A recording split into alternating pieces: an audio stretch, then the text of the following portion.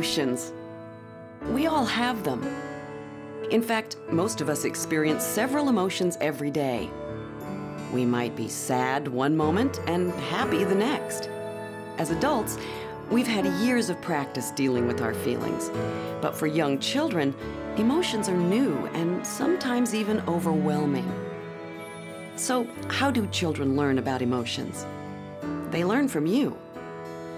Just as parents coach children in sports and in learning their ABCs, parents can coach children through their emotional moments. As you begin to emotion coach, the first question you need to ask is, how do you feel about emotions? For more than 25 years, Dr. John Gottman has studied families and emotions. I started looking at an idea called meta-emotion, M-E-T-A, emotion. Meta-emotion is how we feel about feelings. And how do we think about feelings? And what are attitudes towards specific emotions? Do we believe that emotions are a good thing? Or do we think they really mess up thinking, they're bad, we should try to minimize emotions? And we started learning that really emotions, the basic emotions, are kind of like the primary colors on a palette.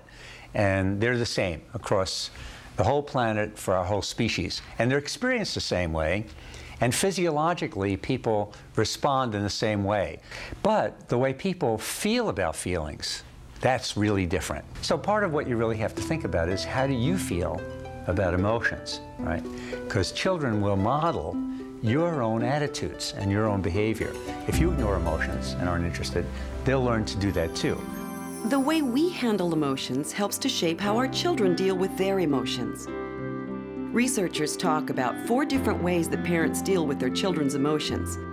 On any given day, depending on the situation, parents may use all 4 styles.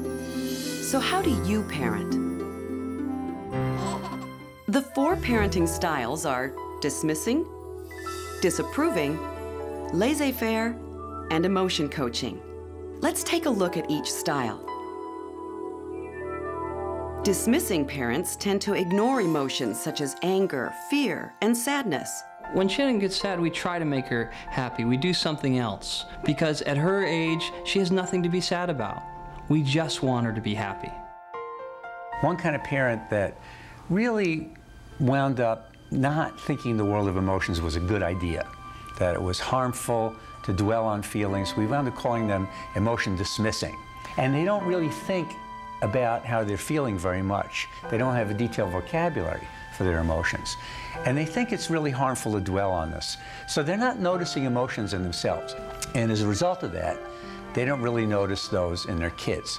Their kid has to really escalate the emotion to a big degree for them to notice that the child is sad. Dismissing parents value smiles and good moods over tears and negative emotions. They're very good at distracting their children who are sad or angry in hopes of making them happier. Bye, Mom. Bye, Shannon. Give me a kiss. I love you. I'll see you later, okay? Okay, I'll see you later. She's gonna be fine, so don't worry. If you say so. She is, okay? Okay. Bye. How about we go do something fun? Do you want to go make cookies?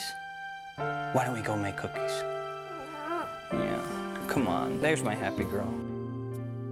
Dismissing parents become very good at making light of their children's negative emotions in an effort to distract them from their bad feelings.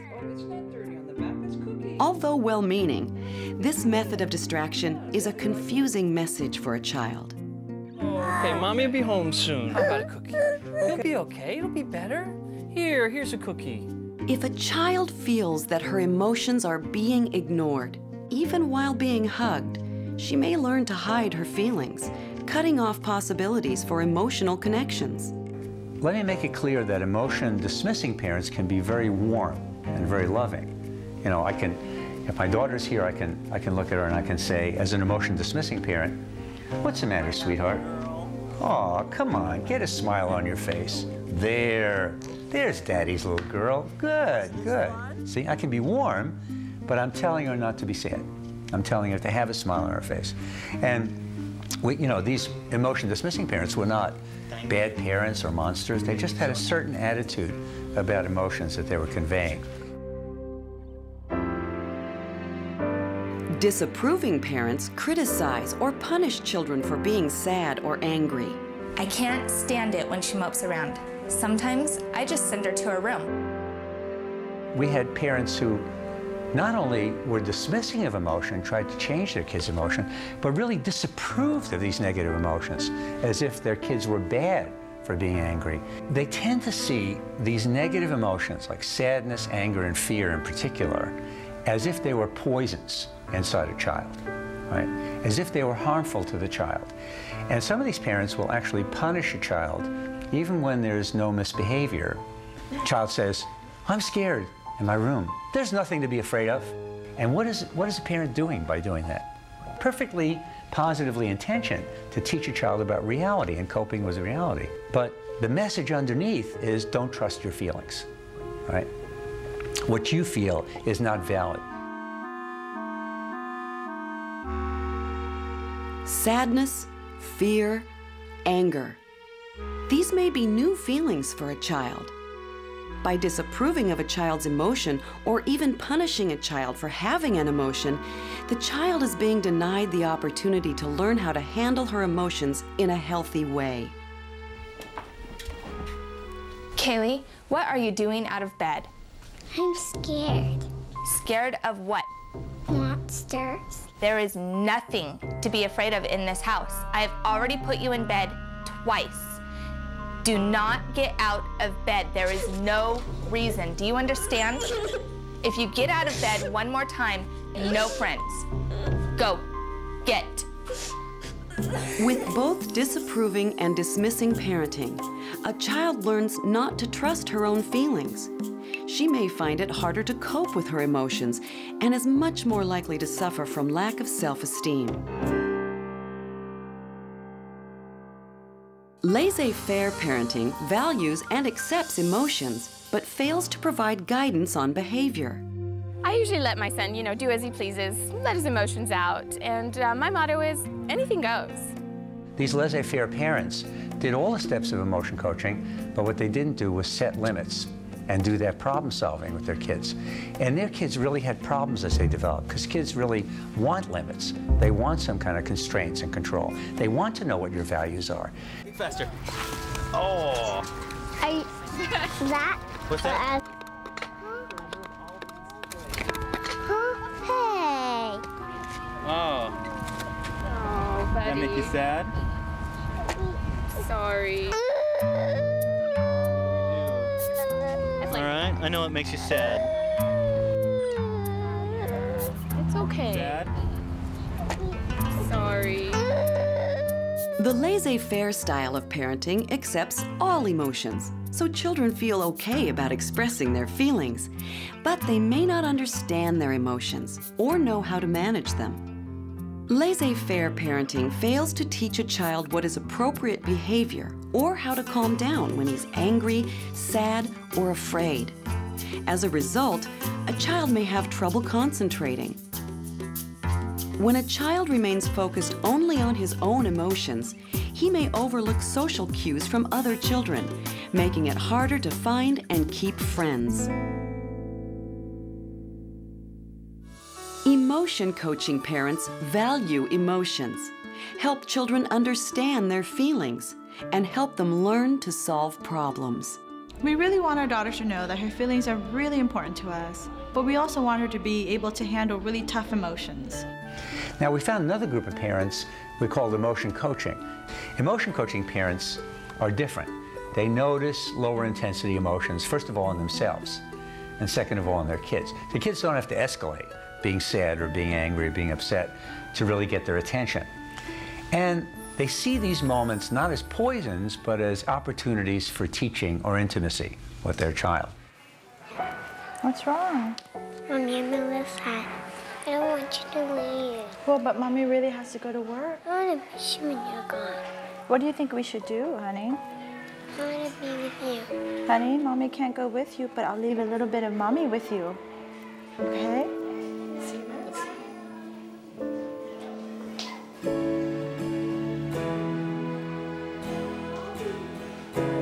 It smells like you. Mommy dust all over it. Do you still feel sad? No. I want to go say this to Katie.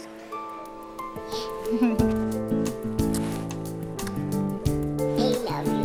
I love you too. Emotion coaching is about offering empathy and guidance.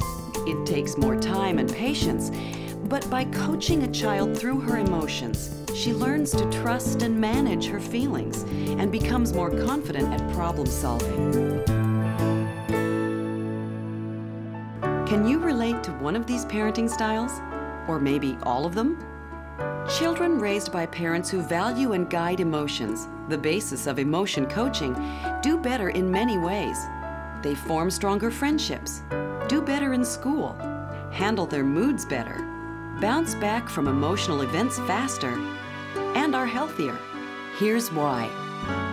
Children who understand the importance of emotions and know how to communicate their feelings will be better able to manage life's challenges. To better illustrate this parenting approach, Dr. Gottman has identified 5 steps of emotion coaching. 1. Emotional awareness. 2. Connecting. 3. Listening. 4. Naming emotions. And 5. Finding good solutions. Let's watch another example of emotion coaching, this time step by step. Step 1 is emotional awareness. It starts with being aware of emotions, both yours and your child's. We found that when we're aware of our own emotions, it's a lot easier for us to help our children be aware of theirs. What is Mom thinking? Oh no, here they go again. Why is this so hard to handle? Okay, I have to keep my cool. But I'm so frustrated with this fighting. Someone's getting mad or hurt. I know this is going to end up in tears. Parents who are in tune with their child's feelings are in a much better position to offer support and understanding when their child is sad, angry, or frustrated. Step 2 is connecting. Recognize emotional moments as the best time to draw close and help your child understand that his feelings count. Isaiah. Come here. Isaiah, what's going on? Are you mad at me? No, honey, I'm not mad at you. I just want to know what you're feeling. Come over here. This is an ideal time to talk about emotions and share feelings with your child. Step 3 is listening with empathy. Without the risk of disapproval, criticism, or indifference, your child will be more willing to share his feelings and work through them to a solution. So let's hear it. I hate my little brother. Why? Justin didn't share. He broke the ladder. Don't dismiss his emotion as silly or not important. Listen carefully. Show him you understand what he's feeling. A few quality minutes of really listening can go a long way to letting your child know that his feelings are important. Step 4 is naming emotions. By naming feelings, you're helping build your child's emotional vocabulary, allowing him to better talk about his feelings with those who can help. Justin didn't share. He didn't share. So it kind of made you feel how? Angry. It did? I can see you're upset. Are you mad at your brother? Isaiah, I know that you're angry. I would be too. But do you think maybe it was an accident? Yeah, maybe. This step may take a little detective work because sometimes the feelings are all mixed up. Naming emotions helps children calm themselves and provides them with the words they need to communicate their feelings the next time. Step 5 involves finding good solutions, and it starts with setting limits. Sometimes I want my brother to go away. I don't think that would fix your fire engine, and we don't really want Justin to go away. Let's think of a better solution. This mom stepped in before the pushing and shoving went too far. She knows she's going to have to set some limits. She's letting him know his solution, sending little brother away, doesn't solve anything. When a child comes up with a solution that isn't possible, guide them to find another one. When the solution is his idea, he feels rewarded. Sticky! What would we do with the tape? Put it on the ladder. Do you want to try that instead? Okay, let's try that. This mom made emotion coaching look easy, didn't she? But accepting, sharing, and guiding emotions is not always easy. In fact, sometimes it's just not possible to emotion coach. One thing that we found was that the parents who were emotion coaches were doing it 30–40% of the time. They weren't doing it all the time. You don't want to do this when you're busy. You don't want to do this when you're in a hurry and you're rushed. You want to take a little time because, you know, sometimes just sitting with a child who's sad about a toy having broken and being sad too communicates an enormous amount. So later on, when you have some time and everything's calmed down, you can go back to your child and say, that didn't go very well this morning. Can we talk about it? You know, because I'm sorry for what I did and I need to apologize to you, or, you know, I said this thing that I really regret having said. And that's so helpful for a child to hear that you've made a mistake. It's these very small moments that really increase a child's dignity, make a child feel much bigger than he or she is. A parent's role in emotion coaching is a big one, but empathy and guidance go a long way. Being in tune with your child and finding the right words to help your child work through strong feelings takes practice. In the process, your connection with your child will grow. Let's take one more look at the 5 steps of emotion coaching. 1. Be aware of your emotions and your child's emotions. 2. Use emotional opportunities to connect with your child. 3. Listen with empathy. Let him know you care. 4. Help your child to identify his feeling by naming the emotion. 5. Encourage your child to come up with a solution, but be sure to guide him with good limits. As an emotion coach, you'll help your children learn about all emotions, from happiness to sadness. They'll not only learn how to handle those big emotional moments, but they'll learn to trust their feelings and solve problems.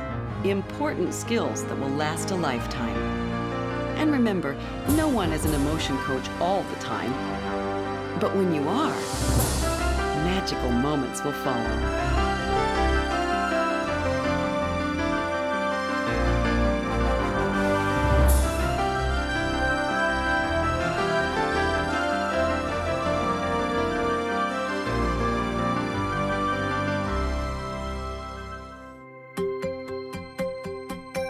For more information about parenting in the first 5 years, visit parentingcounts.org.